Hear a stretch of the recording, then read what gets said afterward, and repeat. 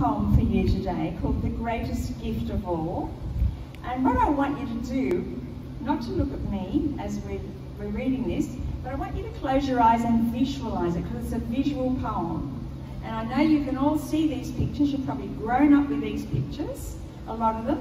You've read books and you've seen them on TV. So as you close your eyes, visualise it and just see what a gift that we have been given in Jesus. Okay, it's called The Greatest Gift of All. You're allowed, don't go to sleep, just close your eyes, okay? What was heaven like, Lord, before you came to earth? Was it grand and awesome before your mum gave birth? Did you live in splendour with every need cared for? The host of heaven round about to open every door. What a shock it must have been to leave your wondrous place, to make yourself so tiny and join the human race. The miracle of Christmas is that God should come to us, that he should leave his life above and make himself like dust. He saw that there was no hope for man, that evil was so rife, unless a Saviour came to earth to live a special life. So God the Father chose the place.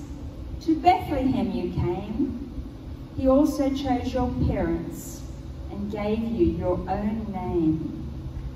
Heaven's choir announced your birth. To shepherds they did sing, who left their flocks and worshipped the one born to be king.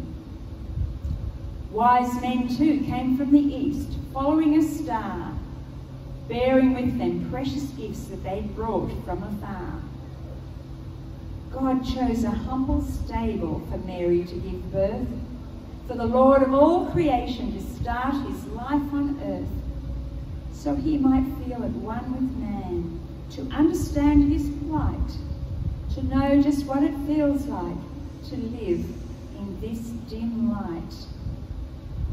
Jesus, we adore you. We thank you that you came to give yourself to us so we might never be the same. You are the greatest gift of all. You make our life complete for those who care to search for you, the treasure we all seek.